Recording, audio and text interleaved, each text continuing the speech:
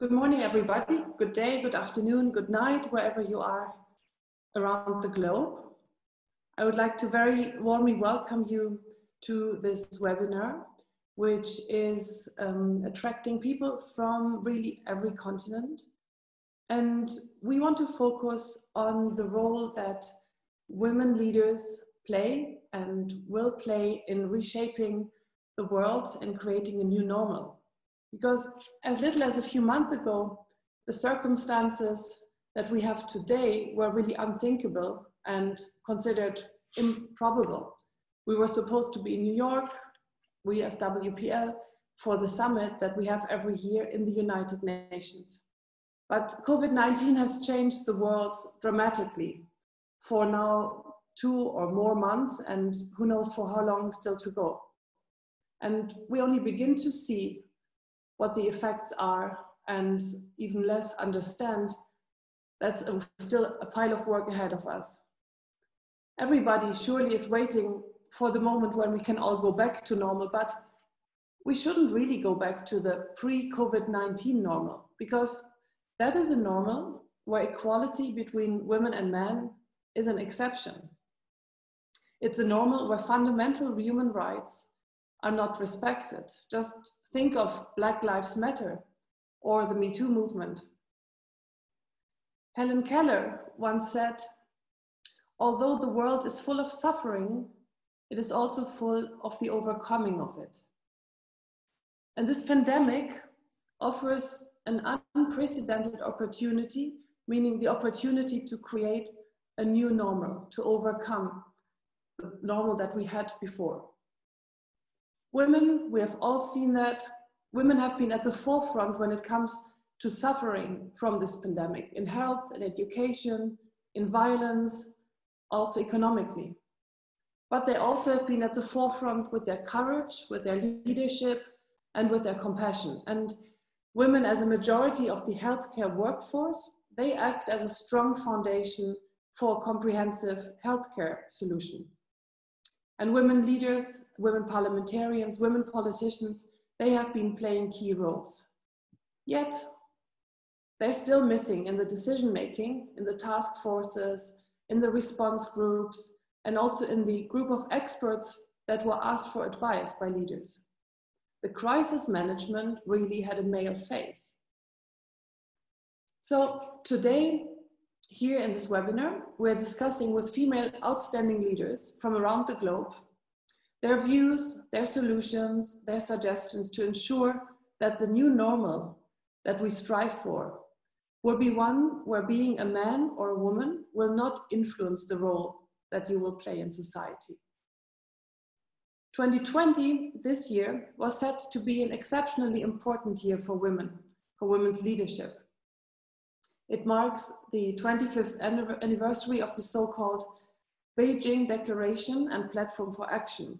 This important document supplied a new framework for everybody in the world on what equality between women and men should be like. And it was a really important milestone which disrupts the old narrative of what is leadership. And so our WPL Summit was supposed to be today in New York in the United Nations to mark that milestone.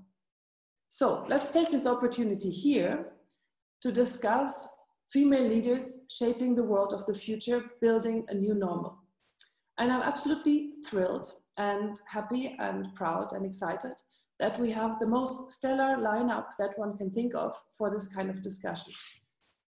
I'd briefly like to introduce them and then hand over to Helen Clark, who will chair this webinar, because she is the chair of the board of WPL.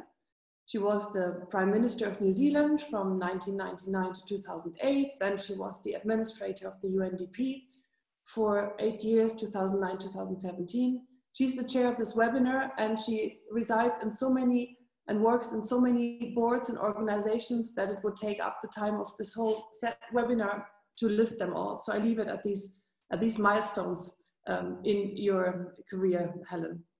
Then I'm also very happy to welcome Jewel Howard-Taylor, who's the Vice President of Liberia, the President of the Senate of Liberia, and also sharing with us maybe some insights on Ebola and the lessons learned from that. Marie-Louise Colero-Precker, of course, the president of Malta from 2014 to 2019, today president of Eurochild, is with us. Nuyati Ali Assegaf, who's the vice chairman of the Democratic Party of Indonesia, and again, also chairing a lot of other important organizations, including the Geneva Council for International Affairs and Development. Rosalia Arteaga, president of Ecuador, will join us. And also, of course, last but not least, Hanna Birna Kristjansdottir from Iceland, who is the senior advisor on women's leadership at UN Women and the chair of the board of the Reykjavik Global Forum. So, Helen, over to you. And I'm really happy that so many people from around the globe are joining this webinar.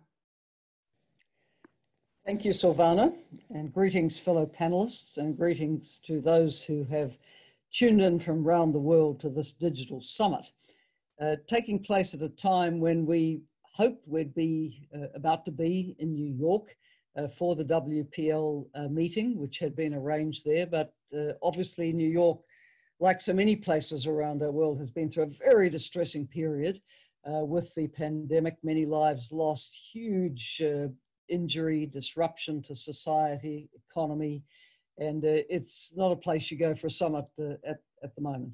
So here we are online and wanting to engage with those who are very interested in the role of women's leadership in addressing how we move forward from the pandemic and how we help shape a new normal, not just see a rush back to business as usual, which, as Silvana has said, wasn't actually always that nice in any case.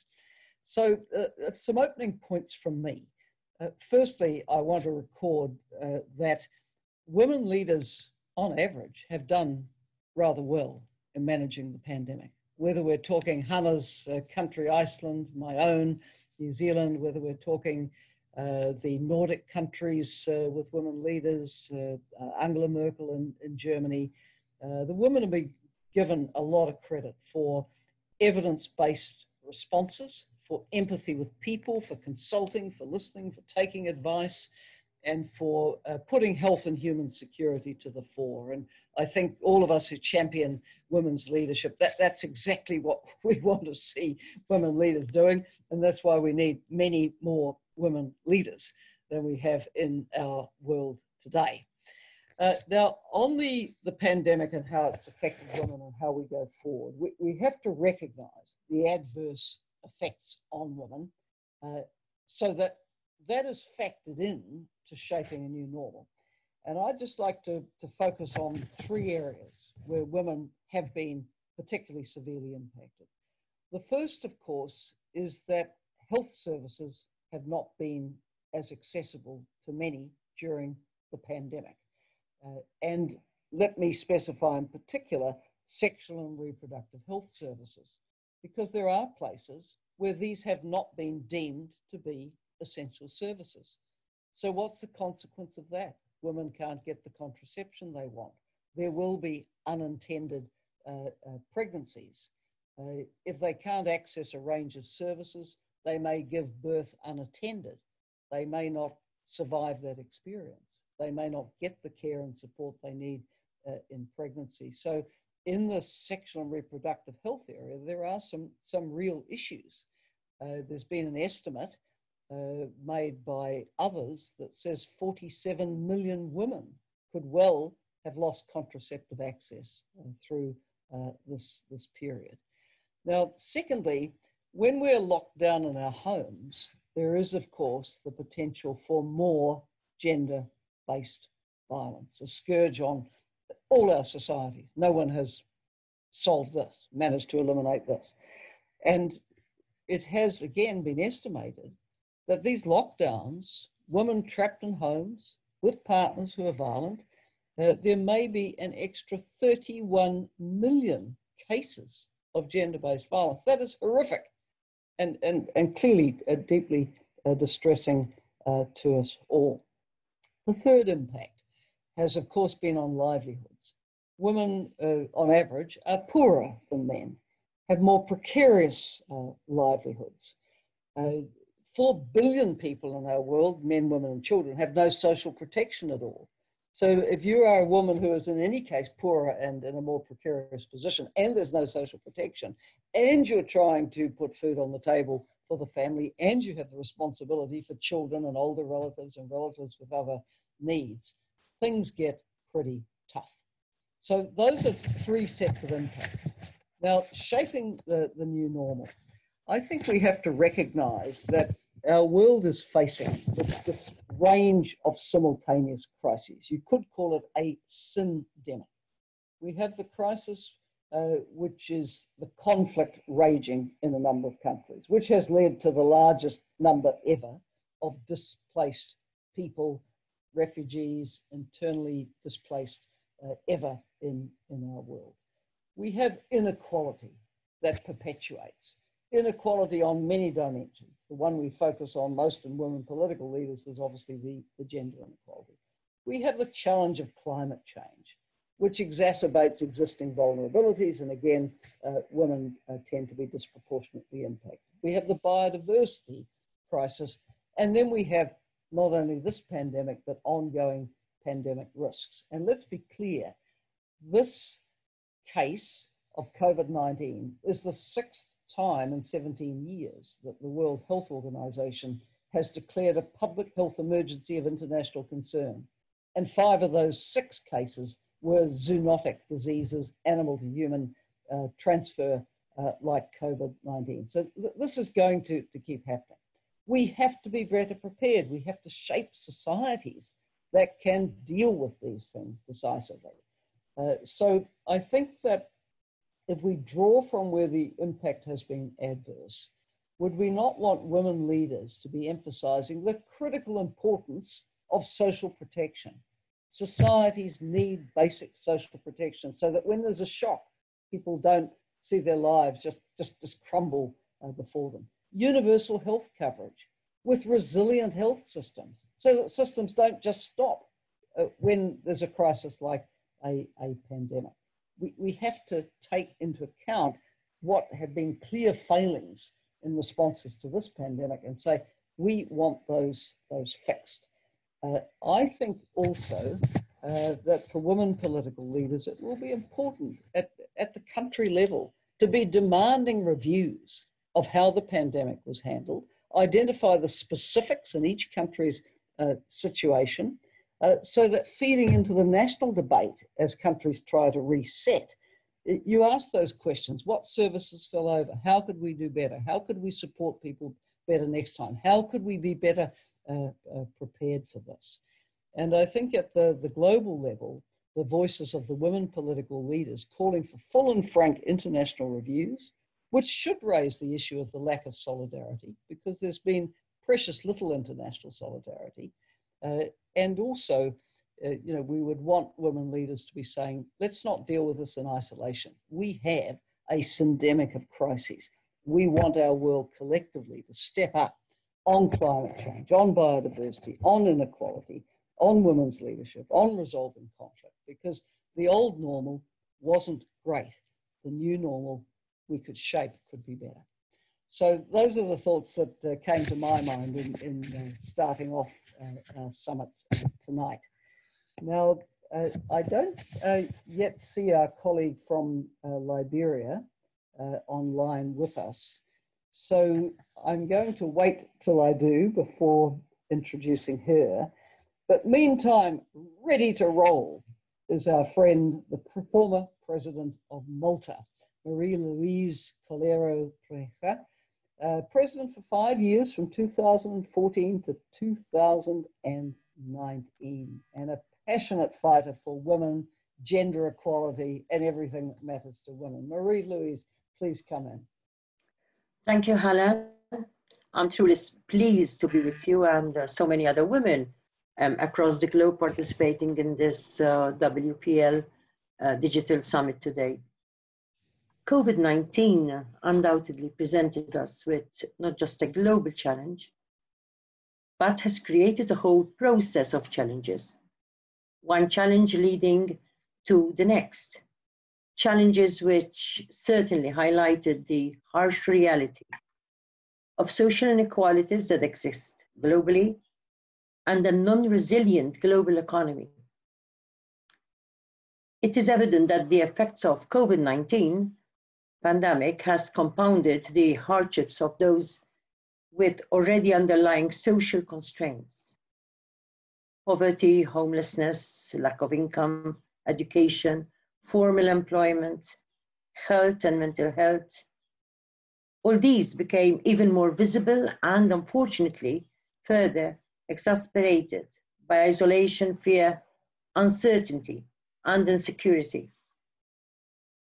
This crisis has shown us that we lack resilience, that we lack solidarity, that even though as an international community, we have been committed for over 70 years to human rights and to 5 years to the implementation of the Sustainable Development Goals, inequalities still persist in a big way. So we must say that now is the time, now is the opportunity to address existing inequalities. This is the only right thing to do for human dignity and for the effectiveness of our universal human rights. But it is also the only way to ensure that the eventual economic recovery will effectively reduce the poverty brought on by COVID-19. We cannot afford to run the risk of reinforcing and deepening the social divide. And this can only be done after addressing the immediate needs of the most vulnerable in order to promote inclusive and equitable processes of economic recovery. We need to turn this monstrous scourge of COVID-19 into an opportunity, which means that we need to address the social inequalities once and for all. Addressing inequalities should give meaning to the new normal, where no one is truly left behind, where everyone has equal access to health, education, adequate income, healthy food, and healthy lives. Therefore, I would like to touch upon the 4 most important areas that need attention, mainly education, healthcare, social protection, and gender equality. And I'll start with education. I would like to refer to the European Union Wellbeing and Economic Growth Report of 2019, which recommends a number of important steps to ensure that education is effectively accessible to all. This report emphasizes the need for encouraging higher attendance at pre-primary level, the need for giving greater autonomy to schools and universities, the need to lowering student-to-teacher ratios, the need to lessening the differences between academic and vocational education, and the need to lowering barriers for funding students at tertiary level.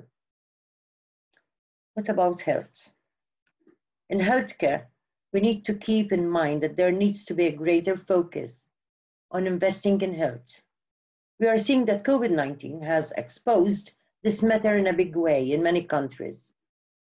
Investing in healthcare is an investment in the well-being of our societies. Healthcare enhances social protection and also helps in reducing poverty associated with ill health. Investing in health, in healthcare, also means that we are investing in increased happiness and life satisfaction. Let me give an example in economic terms. What healthcare really can be so effective.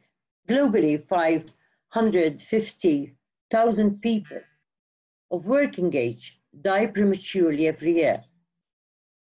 And this figure, and I must correct myself, it's not globally, it's in the European Union alone. 550,000 people of working age die prematurely every year. This is due to non-communicable diseases, diseases which are actually preventable. In economic terms, this means that 3.4 million life years are lost and 115 billion euros in economic potential lost annually. Furthermore, a study of the 36 OECD countries, the EU 28 and G20 countries, finds that population-wide communication strategies and policy interventions to improve diet and physical activity have the potential to help save up to 58 billion on total health budgets by 2050. As fellow leaders, we should therefore encourage our governments and our authorities to ensure access to high-quality healthcare. High-quality healthcare, which must be accessible to all of our populations. To prioritize prevention and health-promoting measures and high levels of health protection as an essential investment.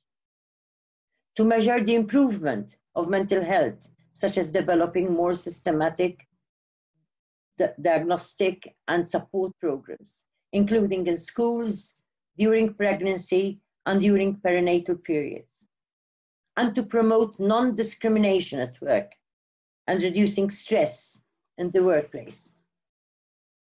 I turn now to social protection. Another important OECD research confirms that more inclusive social protection is associated with higher gross domestic product growth, GDP growth, while higher income inequality puts a brake on economic performance. Research shows that social protection contributes to increased socio-economic resilience and promotes investment in physical and human capital, as well as higher economic growth. With regards to gender equality, we all know that gender equality benefits societies and economies in many ways. In fact, the European Union estimates that improving gender equality could lead to an increase in total GDP of up to 9.6% by 2050. We must be clear that gender equality is intrinsically linked with family-friendly policies that in turn helps both men and women to achieve a better work-life balance and greater well-being. Therefore, we need policies that reconcile work and family life, notably through quality early education and care services to allow women to develop their careers and full potential, and in turn also eliminate poverty. Through the few evidence-based examples which I mentioned, it is clear that inequalities should be a key concern and addressing them a top priority for our policymakers. To address inequalities, we definitely need a coherent and an integrated approach to socio-economic policies across the whole of government, together with the private sector, civil society organizations, and all stakeholders in our societies. I would like once again to quote an OECD report, which emphasizes that creating an economy of well-being is not just a mission for governments. The private sector can also contribute to this objective in different ways. Establishing effective public-private partnerships for promoting well-being and mobilizing private finance for social impact investment can constitute an innovative way of meeting financing challenges. Unquote. My contribution to today's Women Political Leaders Global Digital Summit is meant to be for some food for thought on how we can build a new normal by the lessons learned during this COVID-19 period. I sincerely believe that the key task underlying in rebuilding our societies is to address inequalities. This is fundamental to rebuilding our economies and our well-being as one human family. Women in all this are crucial. We need to be courageous. We need to challenge the norms. We cannot be complacent. We cannot afford to be complacent. Everything has changed. That's why it is even more crucial now to work together. Women cannot be absent from this equation. Women leaders must lead our nations together with men. We have evidence and proof that women leaders are effective. We could see it clearly during this pandemic. countries which had very effective responses, as Helen has mentioned before, to the pandemic, are all led by women, including Germany, New Zealand, Iceland, and Finland. Research shows that the so-called soft skills that women possess, like empathy, communication, and listening skills, are necessary for effective leadership and serve women well when in management positions. Likewise, research has proven that women are more emotionally intelligent and more directed towards the common good. Alice Igley, a former professor of psychology at Northwestern University, says that having a sense of common good is the key driver of women leaders to be at the front during a crisis. Igley further confirms that there is scientific evidence suggested that women are more compassionate, empathic, and caring, which are very important traits for leadership. As an example, the whole world could notice New Zealand's Prime Minister, Jacinda Ardern. Her clear, consistent, and empathic messages on Instagram, which have been acclaimed as an example of good leadership. Another major gender difference among leaders identified by Igley is the tendency for women to be more participative and collaborative, traits that are particularly valuable when tackling public health crises. I strongly believe that with all the ingrained skills that women possess, they can be ideal agents of change, particularly in tackling inequalities successfully. I believe leaders can walk the talk, women leaders can walk the talk. Moving beyond the rhetoric, women leaders are doers. Finally, let me take this opportunity to encourage every one of us as women leaders, to encourage other women to work together so that we will truly turn the COVID-19 challenge into an opportunity for a better world.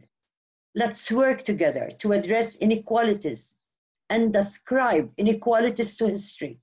Let's ensure that the new normal is one where we are all truly equal. I truly thank women political leaders for taking this initiative to bring so many women leaders across the world together today, even though being physically together is much better than being remotely together. But still, technology has served us well. Thank you, women political leaders. Thank you, Marie-Louise, for your really encouraging and affirmative words around women's leadership now and going forward, and also for identifying so clearly areas of policy which you believe women leaders could be particularly effective in helping shape going forward. We're now going to move around the world from Malta to Indonesia. And we have with us online Nurhayati Ali Assegaf. Nurhayati is a former Indonesian parliamentarian and continues as vice chairwoman of the Democratic Party of Indonesia. And she is also going to talk about the role of women leaders in shaping policy in a range of areas. So Nurhayati, come off mute and come in and please speak to our global audience.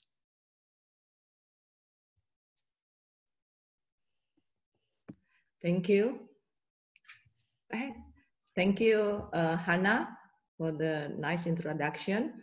Hello, everybody. Hello, all the panelists, the president, also Hannah and Marie-Louise and Helen Clark itself. So I'm here to talk about the roles of women political leaders in shaping policy for gender justice and equality towards new normal.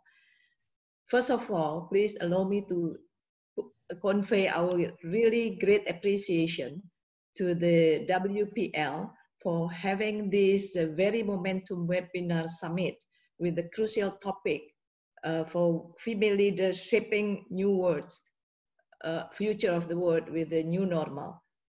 I mean that we have been concerned about this COVID-19 since the epidemic and since the CCTV of China, Wuhan, China announced that there is a viral phenomena which is caused the COVID, and also the WHO announcement about on the January 12, and then so everybody's become very shocked with this situation, as Mary mentioned before.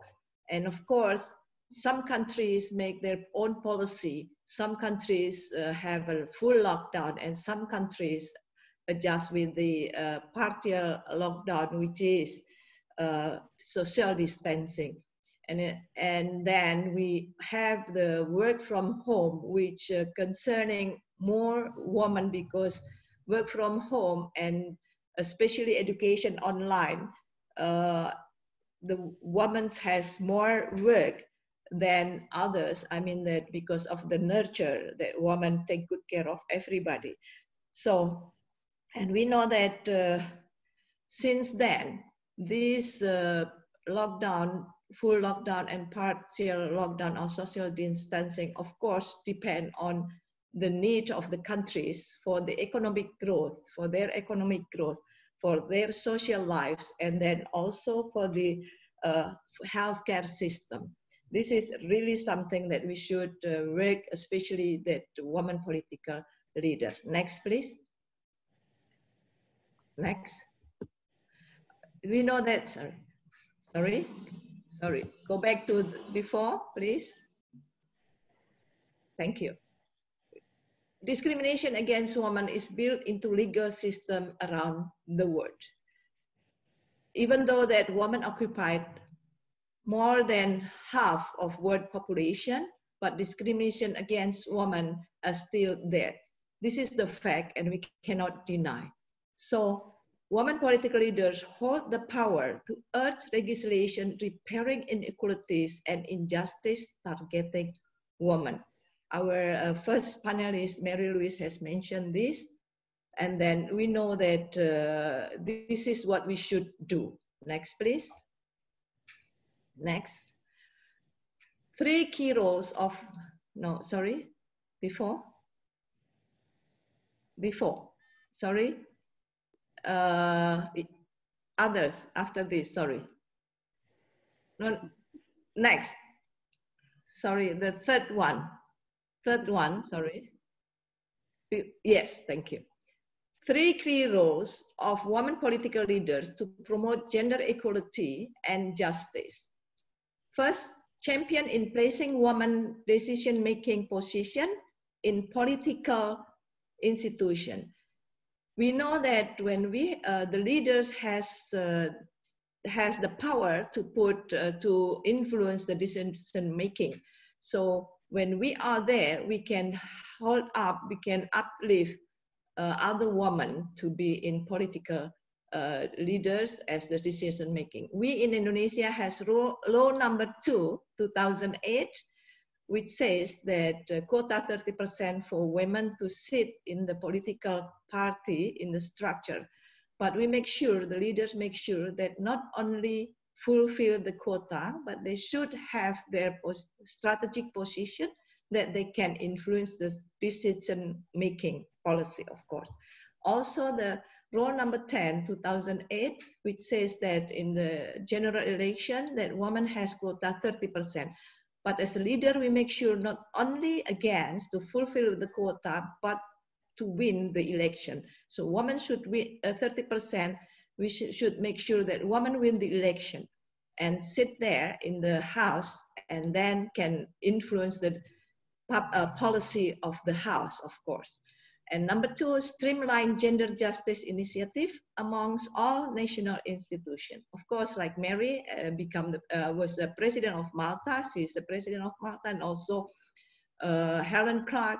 That they do a lot of things, of course. Hannah, to everybody here, they can do many things, because when we are in the government, so we make sure to streamline gender justice initiative amongst all national institutions. And third, number 3 is placing a strong emphasis in putting the interests of women during the pandemic and the new normal. We know that in this pandemic, that women are in front line. We have, they are as medical doctor, as a nurses, as a midwife, as a volunteers. There are many women there, and they left their family at home. They leave the children at home, the parent at home, and they are isolated. They cannot meet the children because they have to be isolated. So this is, it's very difficult if we know that we should make sure that the interests of women during this pandemic are fulfilled. This is life, social life of the family. They have the access to healthcare, the access to finance, and of course, the access to do what they can do. It's not only being a wife, it's not only being a woman, but being a human, of course. This is what we really need to do. This is the woman leader can do during, in their hand, I mean, that they can do it. Next, please. As the resilience of nation and government institutions are challenged by COVID-19, we should ensure the policy to empower gender equality is in place. As we know that now we have many women are sitting in the decision-making position. I mean that we have in Indonesia, we have ministry, we have many of a good position for women, especially now we have a speaker, woman speaker. But we should not forget that women have to help women. It's working with the men, yes, but then they should prioritize how to help women. Because if we do not do that, if we let women do themselves, then it will never happen. So we are here, the political leaders, women political leaders. We should remember when we have the chance, we have to take our friend, our sister to be with us, especially when you are having the good position. So now is the time for women political leaders to prioritize work in safeguarding gender equality and justice for the during this especially pandemic and new normal for our future generation. As you know that we in the WPL, I appreciate this really for your initiative of having girl to leader. This is a beautiful thing because this is, we should prepare our future generation for our planet and good ways, because as Helen mentioned before, that this is will continue to have, but we should be ready. We should be ready to get to face every challenge that we have, not only men, but women. We should be ready for that.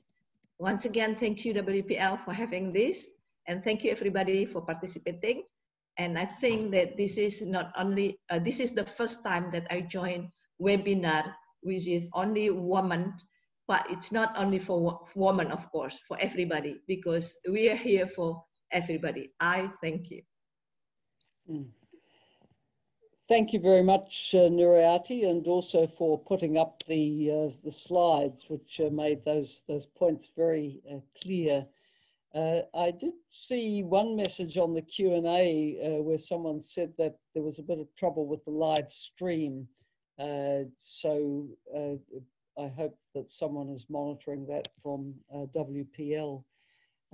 But it's now my pleasure to bring in the former chair of our board of women political leaders and a former minister in Iceland, and now a senior advisor on women's leadership at UN Women in New York, Hanna Birna Kristjansdottir from Iceland.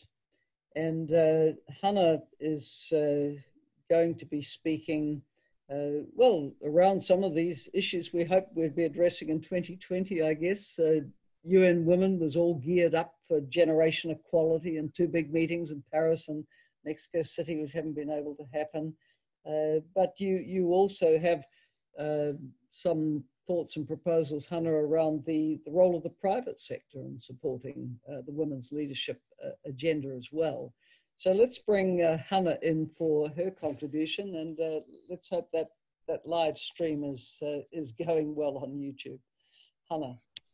Thank you so much, dear Helen, and thanks for the nice introduction. I'm so happy to be with you all and to see how many have been able to join us at this webinar from all over the world. It's super exciting. Of course, we should all have been in New York at this time, but often sort of things get in the way. And I think, as Helen said in the beginning, and this is why I'm really not going to stay to any script on this. I think that what has been so amazing in these extraordinary times that we have been living and facing is that although it's of course been devastating in so many ways, and our hearts goes out to everyone that has had to suffer and all the changes that people are experiencing and will continue to experience, we have still seen something that sort of reminds us that we can also be, and we should aim to be, positive. I mean, everything can happen. The streets of New York today don't look anything like we thought they would look at this time, and nobody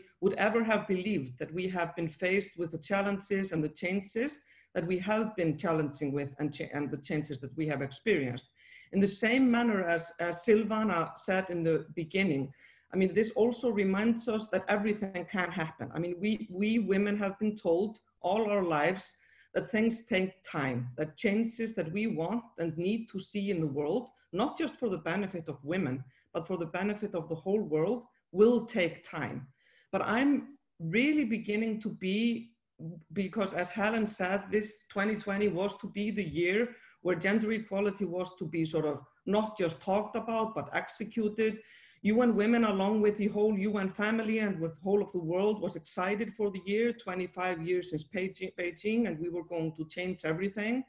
And then we had the COVID, and then one sat down and said, will all change? I mean, will we go back years and decades because of gender equality, because of what we are seeing? I think we should, on the opposite, still try and make sure that this becomes the year we were hoping for. This year has been a harsh reminder of the need for female leadership, of the need for things to happen, of the need for women to be more sort of in the forefront. We have also seen that the diversity and power that is needed is really important, not just when we talk about it, but actually when we execute it. So I think we should see this year as the opportunity to write the new normal. And let us also remember what our President Silvana said in the beginning. We shouldn't necessarily look back and say that everything we had was so much precisely as we wanted it. If we just sort of reflect on the figures that we have been seeing, and we as women political leaders so desperately want to change. I mean, we are still seeing a world where only 6% of heads of states are women, where only 5% of the CEOs of the biggest companies in the world are women, where only 25% of parliamentarians around the world are women. So we are still seeing— What we're really voting for is to do this our way. And on our terms. Not on Canada's. Where we are still seeing this humongous imbalance in power, and this is what we must change and will change. And we are still seeing, dear friends around the world, so not only these figures that we find hard to change, we are still seeing the visions in our mind. There are researchers that show that if we ask all of us to, for a brief second, close our eyes and picture a leader in our minds, 80% of us, even us, those on this call, will see a middle-aged white man.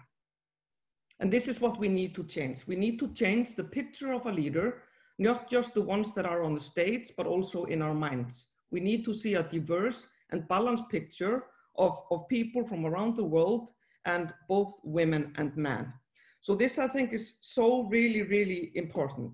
I would also like to mention what Helen mentioned in the brief introduction about the need for this conversation, not just to be amongst women that are in politics. I mean, this is women political leaders. We aim and strive to make sure that they have more power and that there are more of them. The number is higher. That's super important. But we also need to take that conversation more broadly into all sectors.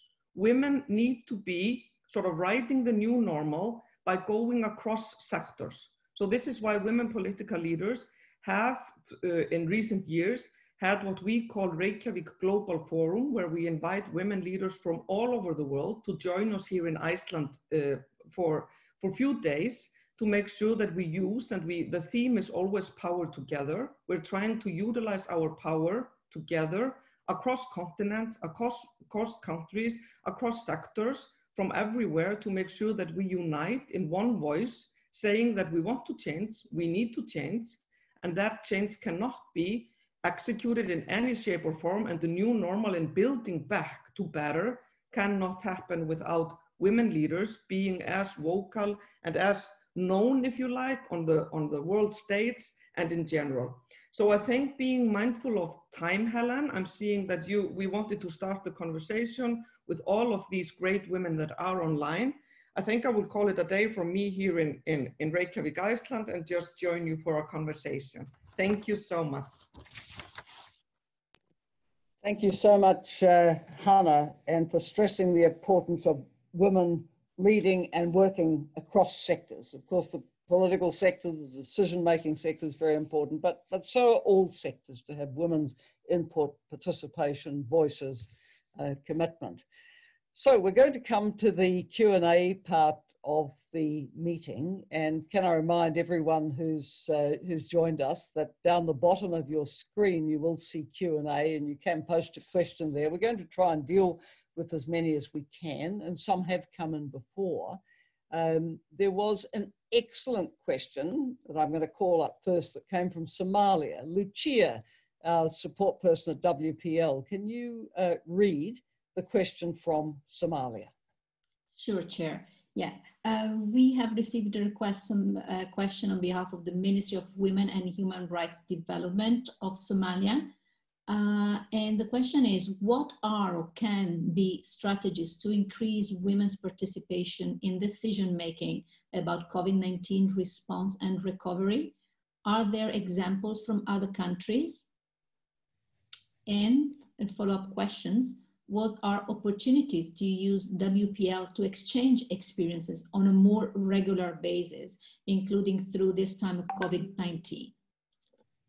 So I'm going to allocate questions to our panelists, and I wondered whether, Hannah, sitting as you do with your global role at UN Women, whether you would have some observations to make about what UN Women is seeing with respect to how women are being included in decision-making around COVID-19, and how UN Women perhaps will be advocating for women to take a prominent role in the reset which should follow COVID-19. Thank you so much, Helen. And I wish I could say that we were seeing this across borders, and we were feeling and seeing that women were really sort of getting the power and the sort of influences we would be hoping. As Silvana mentioned in the beginning, the face of this pandemic has maybe been led when it comes to decision making way more in the picture of a man. But when we see the ones that are carrying the heavy burdens, as we have been mentioning, we're seeing the face of women. So I think we at UN Women, and I mean, I could say that I'm really, really sad because of this, but I'm also really hopeful because I think that the world is witnessing inequality, maybe in a way that we haven't had it as much in our face as we have right now. I think the general public is having that fairly in its face.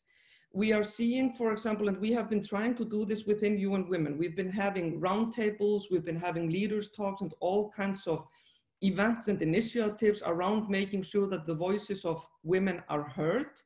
And I would also say that the plus thing about this is, for example, I'm fairly proud to be a member of the UN family right now, because I think we are striving to make sure this is happening. I think we are focusing again and again on the importance of gender equality around all of this. But sadly, we are also in sort of the less fortunate sort of, or some parts of the world where we are seeing inequality in a really, really immense and devastating way, if you like. You mentioned, Helen, I mean, the gender-based violence, the increase we are seeing there, and in all shape or form regarding education of girls around the world and so on and so forth. But we're also seeing that when female leaders get the opportunity to really lead and to decide how we're doing things, we're seeing positive effects. I mean, we've all been seeing the news around the world where we are taking up female leaders and saying they've done it in an excellent way. So we're seeing pluses and minuses, but to be really super transparent and frank, we within UN Women feel that there is a lack of female voices around all of this. And we think that the sort of cry and call for more gender equality is higher than ever, if you like. Yes, so we're recognizing the truth that we wouldn't want to hear, but it's reality that women aren't as much to the fore as we would all like them to be, but that needs to strengthen our resolve to encourage women to step forward and encourage men to champion that as well. Now, the next very interesting question that came in was from Kenya. Lucia, can you read the Kenya question? Sure, Chair. So Mary Seneta, Member of Parliament from Kenya, is putting forward a question. Countries with female leaders at the helm, such as Denmark, Norway, among others, have been recognized for their exemplary management of the COVID-19 pandemic. What lessons can we learn from these countries on the management of the disease? And a follow-up questions, what role can female leaders play in ensuring that countries work together to reduce the possibility of another pandemic in the future? I'm going to call in Marie-Louise, the former president of Malta, to address that question based on her extensive leadership experience. Marie-Louise, would you like to tackle that one?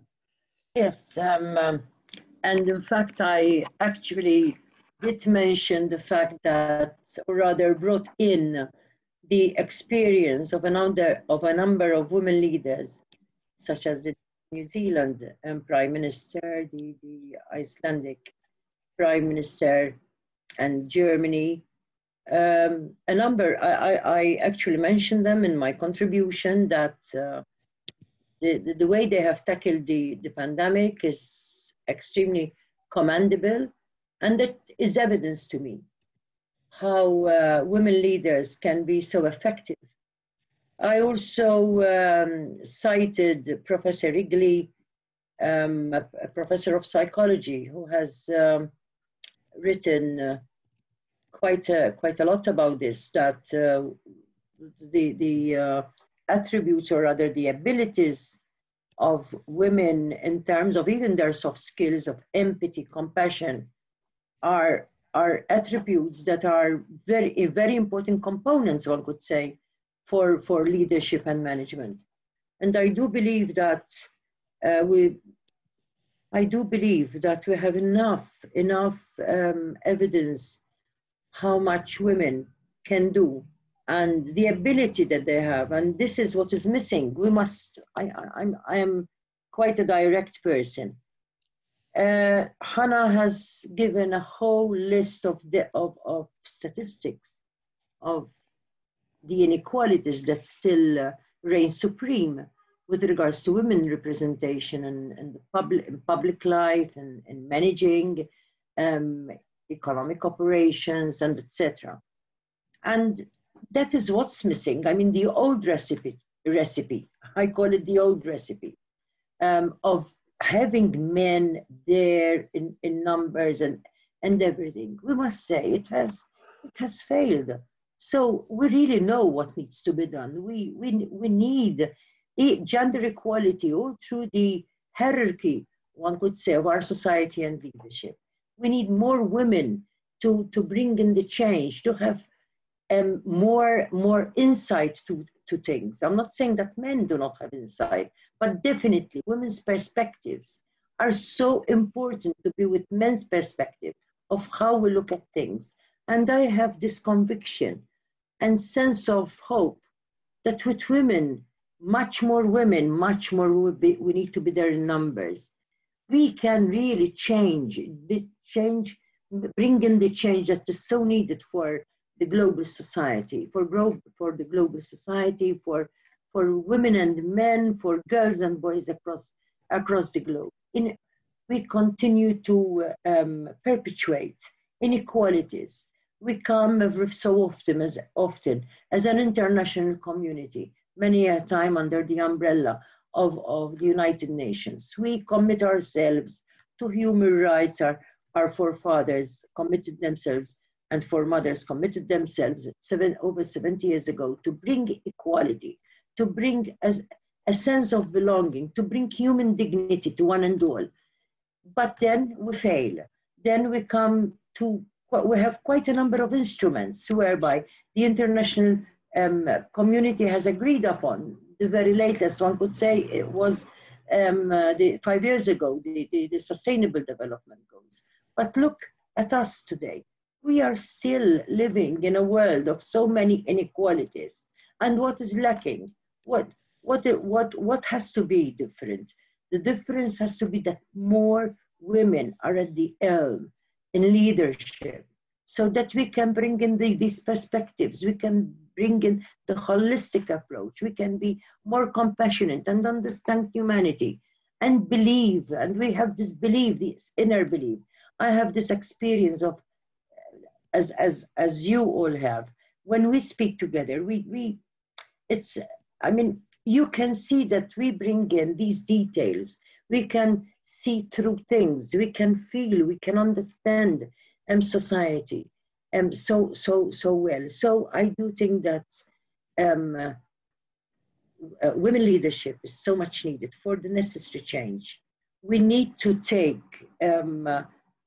We need to look at the lessons learned from this very unprecedented period in the history of the world, and do whatever we can so that that new normal that we're talking about post-COVID-19 will usher in the necessary changes for a sustainable way of life that gives true and effective dignity to one and all across the globe.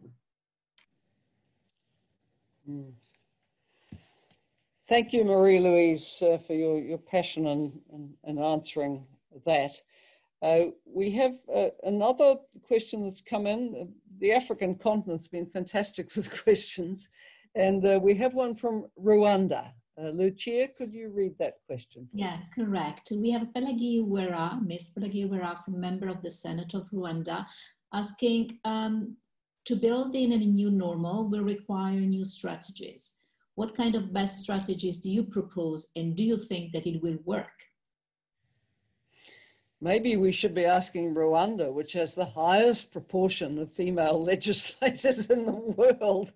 So what do they know that others don't? But Nur Hayati, I'd like to bring you in as a key panelist to tackle the question from the senator from Rwanda. Okay, thank you, Helen. I think that I agree with the whole panelists to answer this question. I think that what we really miss is we should encourage ladies, women to be very active, to take an initiative, to use the social media. So to use the social media, because you know that you cannot expect that. We know that in the media mainstream, it's quite difficult, you know, sometimes that it's only what they need. I mean, that we know that all profit organization, but we are WPL is a non-profit organization, and women usually they took more initiative in doing a social work. But now we should really encourage women to use the social media so we can exchange. So we know that's what's happening in the world, because social media, when we use that women help women, I mean, to make when it's something happen with the woman, so we can help them to make a viral, so the world knows about this. We know that we still need equality. It's still happening in everywhere, discrimination, especially this day when work from home. That I have one of friends who work from home, but then they work from home up to 3 a.m. in the morning. And then how that they can manage themselves. I mean that the work from home, they have to be still healthy. I mean that the working hours has to be still there. Doesn't mean that work from home that they do not recognize the limit of time. This is what women have to voice out. They have to use the social media, not only depending on media mainstreaming. So I really encourage all women. The strategy for us to eliminate the discrimination against women, we should be together. Like we said that together we are in power, we can do it. So we We should do that, Helen. And we have you. We are proud to have you. We are proud to have Silvana, Hannah, Mary Louise. You know, we are here to be together to eliminate the discrimination against women, especially with our sisters in Rwanda, in Somalia. Let's use social media. It's not for only the millennial. Now they use the word millennial, but we are women. We are the millennial also. We have many girls to lead also. So this is what I suggest. Thank you. Thanks so much, Nuriati. Now we have some wonderful questions coming in online. Just before I come to those, could I ask Lucia to play the very short video from Rosalia Arteaga, who was president of Ecuador in 1997, and Rosalia serves on our board. It's pretty early in the morning in Ecuador, so she wasn't able to join live, but she has sent a few words. Lucia, are you ready to roll that video now? Yes, 1 second. 1 second.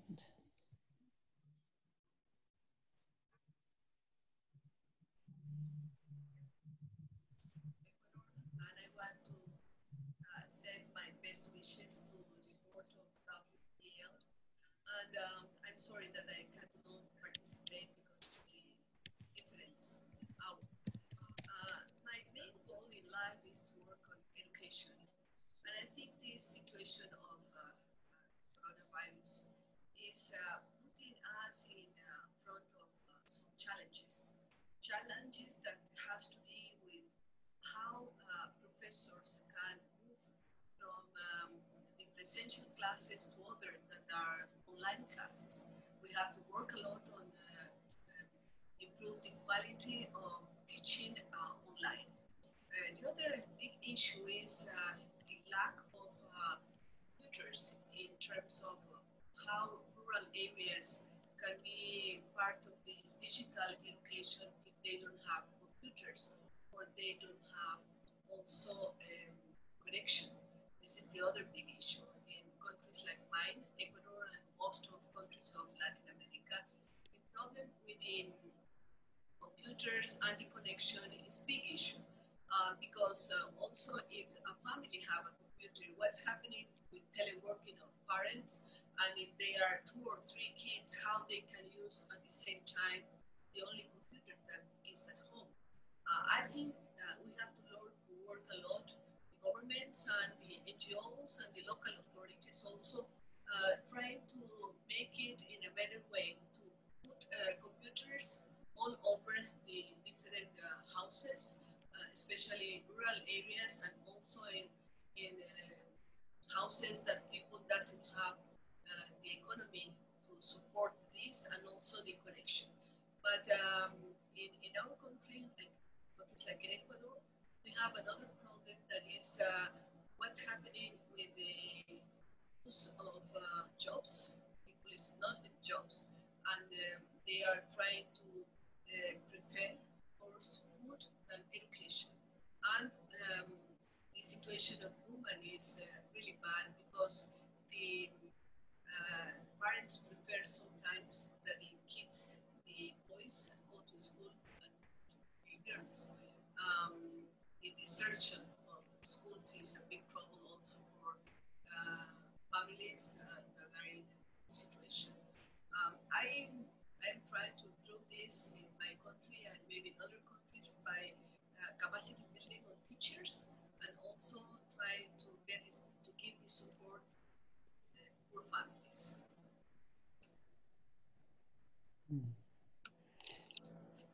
Thank you. I think that's the end of the video, and I apologize, the sound quality wasn't very good. I had some difficulty hearing it in New Zealand.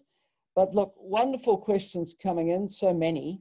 One I'm going to take first, Mary Gertie, who says, I'm afraid that when women will be working from home more, this will or might hinder their career prospects, as they are never, almost never, in their place of work. I fear that this will result in a backward step for women.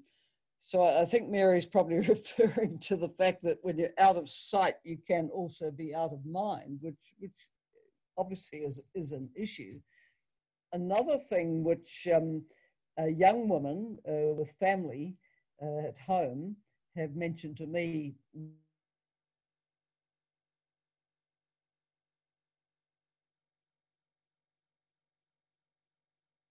you're trying to work, you've got little children around, the baby's demanding to be fed, the toddler is throwing things out the window. It does remind us that women who go to work in the formal economy, or indeed the informal economy, they need support with childcare. So I think, in response to Mary's questions, I think there are a number of issues about remote working for women, which need to be addressed seriously going forward. So thank you for that. Now, let me now come to some of the other issues. Lila from Monaco and Morocco says, how could we get in touch and exchange on a more regular basis so that this meeting could become a discussion in the long run? Well, I think that's something very much like women political leaders to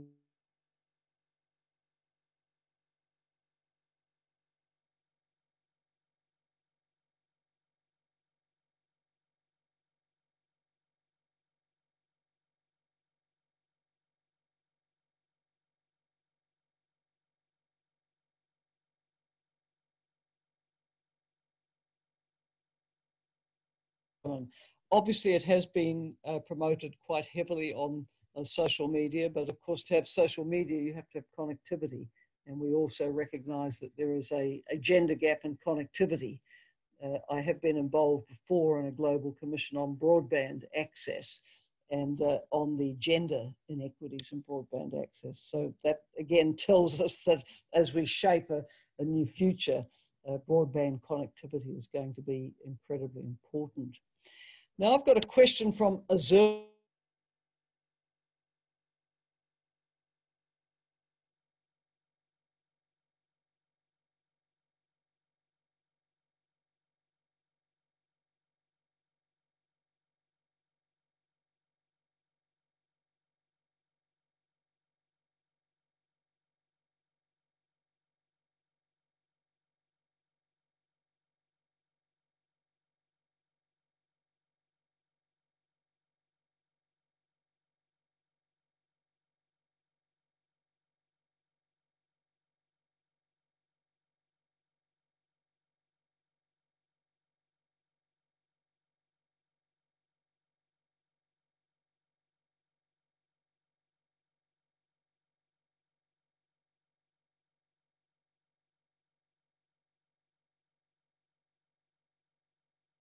I'm back.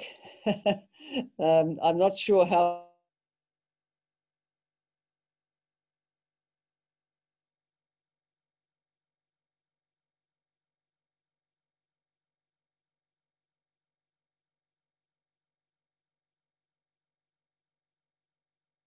From your perspective at UN Women advocating for women across all contexts, would you like to make any observations on how women who are displaced, internally displaced or as migrants, can be supported?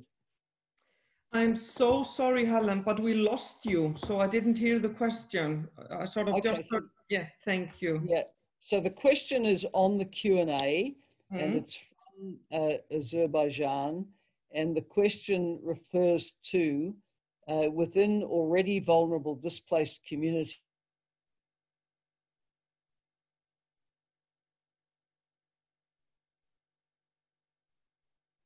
refugees and IDPs, women and girls. I'm trying, Helen, because we lost you again. I'm thinking, can we put the question in the chat box so we can see? Yeah, the question is in the Q&A. If you go into the Q&A function. Yeah, because Helen, there is something with your connection, so you're in and out. Maybe it's the same for me. I don't know if it's the general thing. So maybe Lucia can put it in the chat box. Yeah. Yes, it's there. It's there now.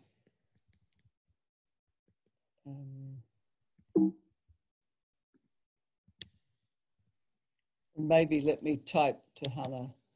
Thank you. But maybe if somebody else heard it, they can come in if they heard the.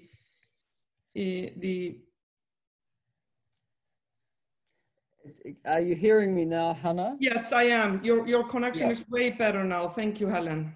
Okay, so can you comment on the particular needs of women in humanitarian settings, women who are refugees and displaced? Yeah.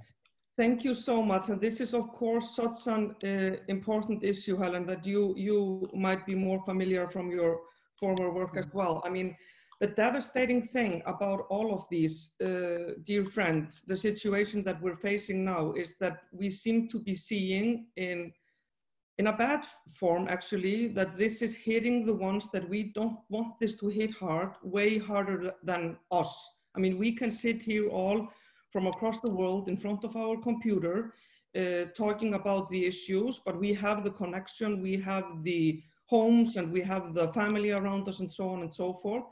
The ones that are facing more horror, if you like, we are worried that that will become even worse. We are seeing, and I don't know if you saw the prospects, for example, from the World Bank yesterday or the day before, is that all of these groups that you were mentioning that we have been trying to protect will be hit way harder than the rest of us. And that's the sad issue around all of this. So many of the things that we have been working around to make sure that we do better, that is the global community, when it comes to these women, will be hit hard. So I think not only is there a need, Helen, for us to sort of review what has been working and what we were aiming to do, but I think we need to do better. I think we need to put an extra emphasis on all of this. And I think if we are worried about the future, and somebody mentioned in the chat box earlier, I mean, is there a possibility, and this is what we're faced with everywhere, even in Iceland, where we are so fortunate in so many ways.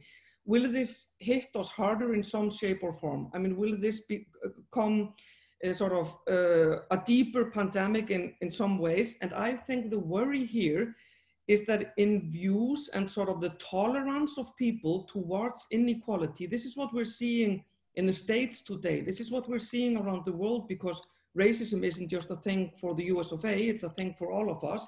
And I think that in these times, we are seeing that we will be not only hit harder, but it will sort of damage more. Sort of the inequality will be more visual, if you like. And this is why I'm being frank here in saying that I'm really, really worried about the groups that you were mentioning and how we are going to tackle that and make sure that we don't throw the success in some shapes that we've had way back in decades and years. This is why I'm being really, really worried about this part. I'm sorry for being so honest about that. I just think it's what we're faced with. One organization I'm involved with called Women Deliver has been focusing on advocacy around getting more of the humanitarian response dollar for people and refugees and internally displaced situations, more of that dollar going to women. Because when you analyze how much of humanitarian response funding goes to women, it's pathetic. It's a tiny, tiny proportion. And, you know, I guess the answer will be, oh, well, it's mainstreamed. Well, unfortunately, mainstreamed often doesn't produce relevant programming to meet women's needs. So I think advocacy for that is very important. I have a very nice question here from Dr. Nadia Arop, Minister of Culture, Museum and Heritage from South Sudan. And the minister asks, what role could women leaders play to raise up the women in rural areas to take part in legislation or decision making, since their participation is so vital? Nuriati of Indonesia, you come from a country with a very large and dispersed rural population. Is that a question you would like to tackle?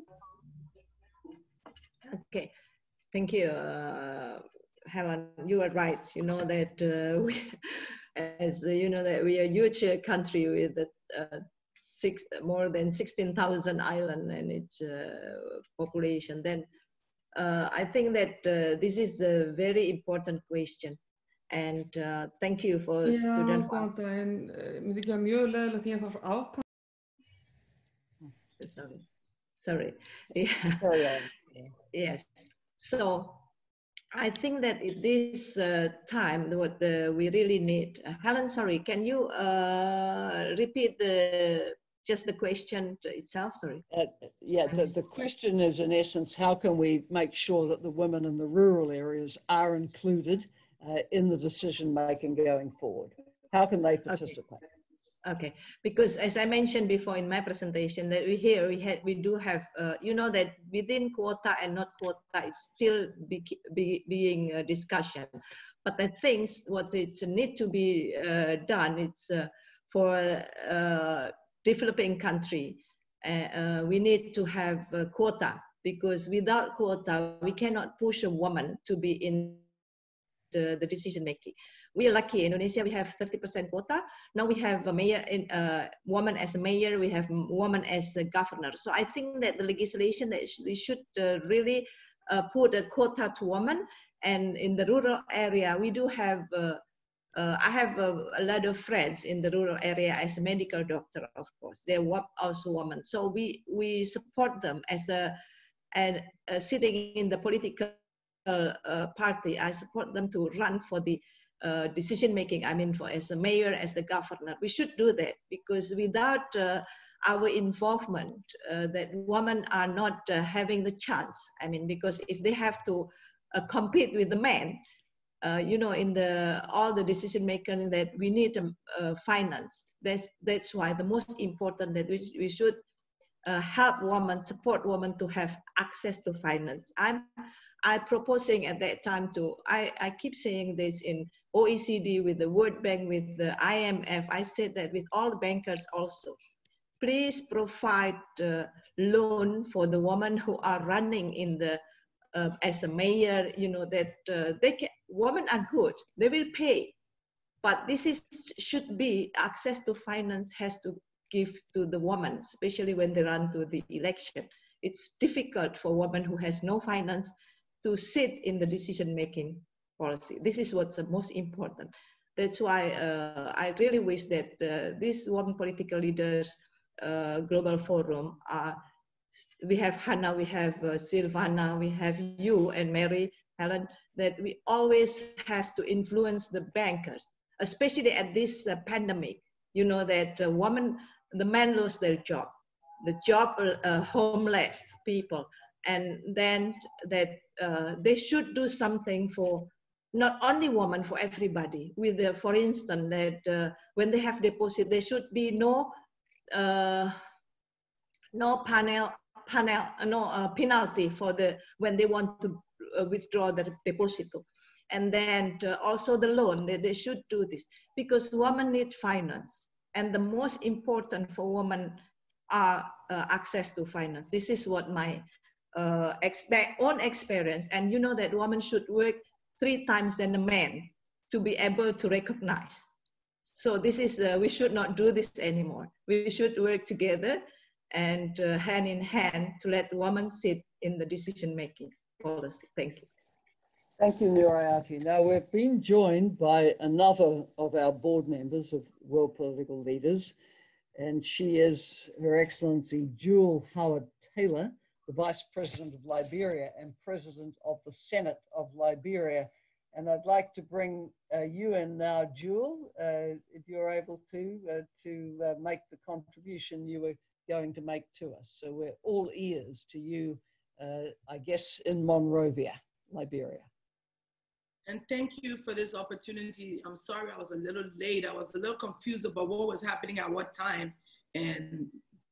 But I wanted to say again, thank you for coming up with this topic. What do we do as leaders to ensure that women are elected? I've had the opportunity to be a part of an electoral process more than 3 times. And from what I can put on the table this morning as the most important thing is not just financing. Financing is an issue. But if women make up more than 50% of the voting population in most countries, why aren't women electing women leaders? And I think that is the crux of it. Because you could have all of the funding and the women in your constituency or in your local government could decide they will support a man as opposed to supporting a woman candidate. And I think that is the bottom of where we are. How can we get women to understand that when you have even just one voice in a position of trust and leadership, it changes the entire scope of what happens. And Madam Helen Clark will tell you that from her leadership as Prime Minister of New Zealand, that just being a female at the top shifted a lot of things that needed to be shifted. So as we talk about financing, I don't know if there will be any bank or any micro credit organization that will give money to women to go and get elected, because they don't know whether we're going to get elected or not. And then if you don't get elected, how do you pay that funding back? So I think we need to backtrack a little bit. Here in Liberia, we've tried over the past 14, 15 years, even when Madam Salif was president, to get the quota bill passed. We sent it through the legislature more than 5 times. And in the end, the men is a purely male, 99% male dominated legislature, said, wait until we do the constitutional review and we'll find a way to put what the women want in the Constitution, so it doesn't become just an arbitrary law that can be, reversed. And we agreed to wait. And when the constitutional review process ensued about a year ago, everything was trashed out of the legislature on the streets into the dustbin. And I think that was my saddest moment as not just a vice president, but a female politician.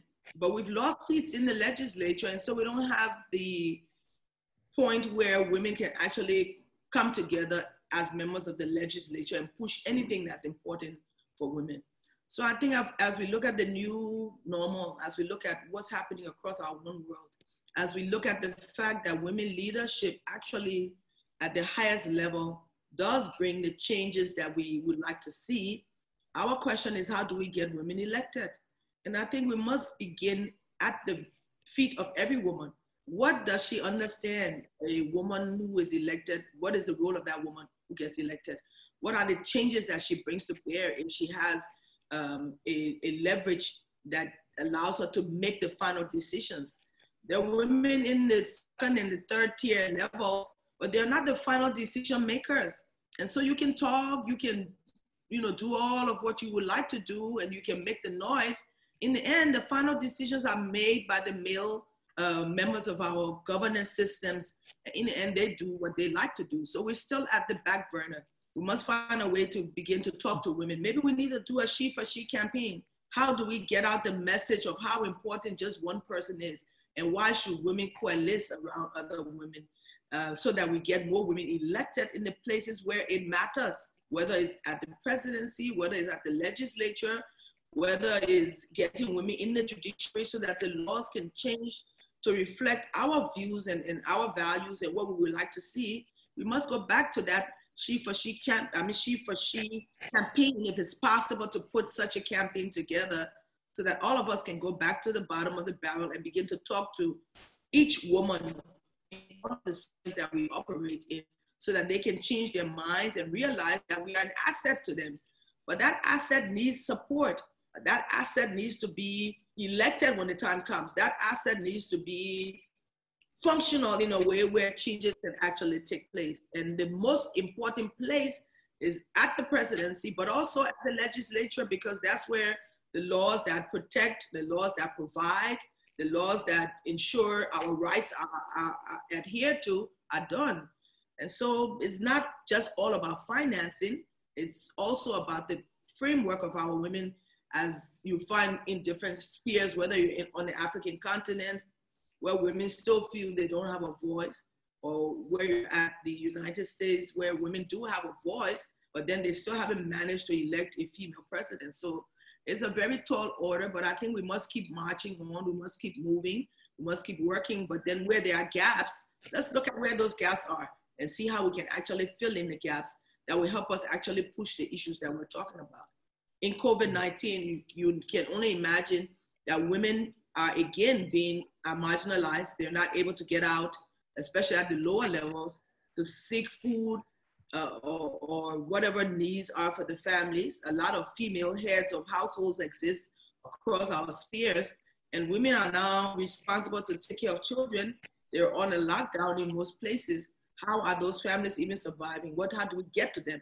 It's not about sending a meal, every once in a while. It's about empowering them so that in instances where there is a shock to the full system, then they have some savings, or they have something that they can do to allow them to earn some income so that they're able to sustain their families. So I think, at the first intervention, these are my initial thoughts.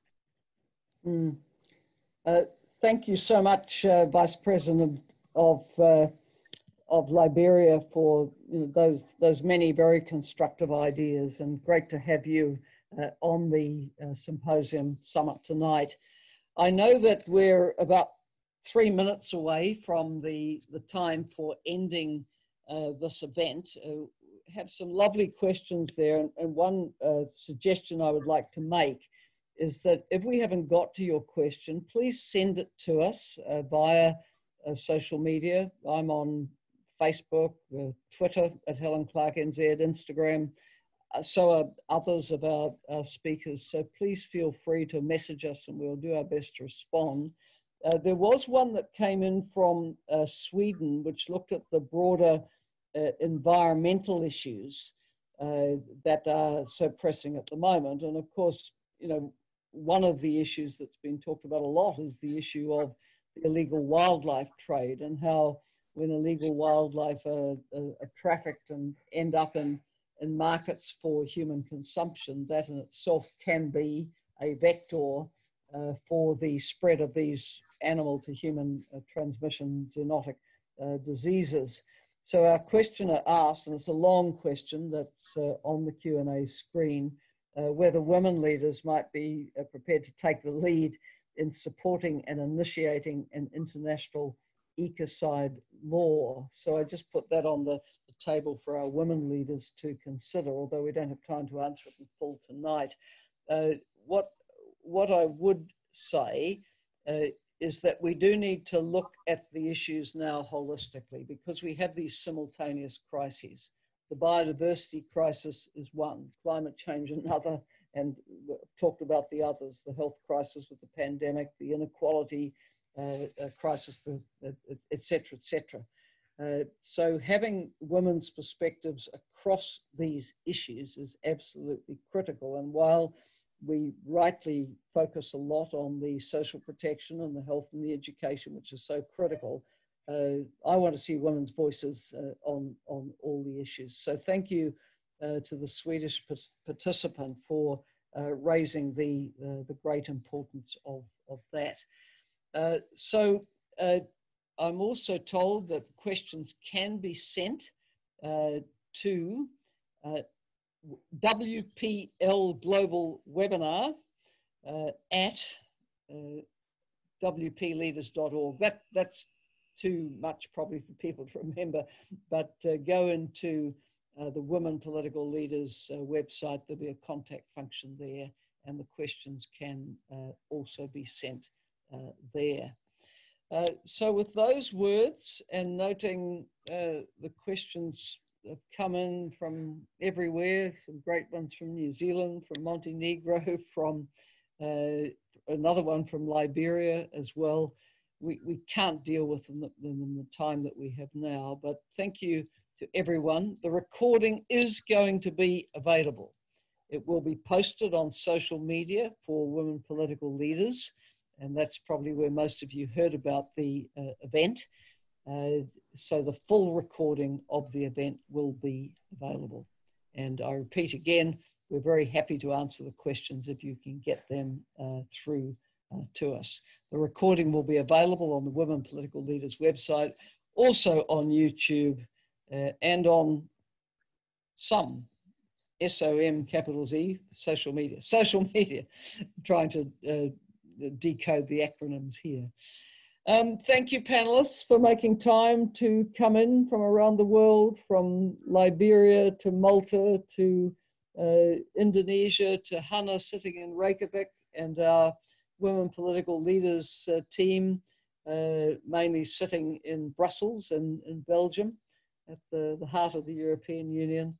And thank you everyone for participating and making today a very, very interesting digital summit, which I'm going to thank you all again and wish everyone a good night or a good day wherever you are at the present time. Thank you, and over and out. Thank you.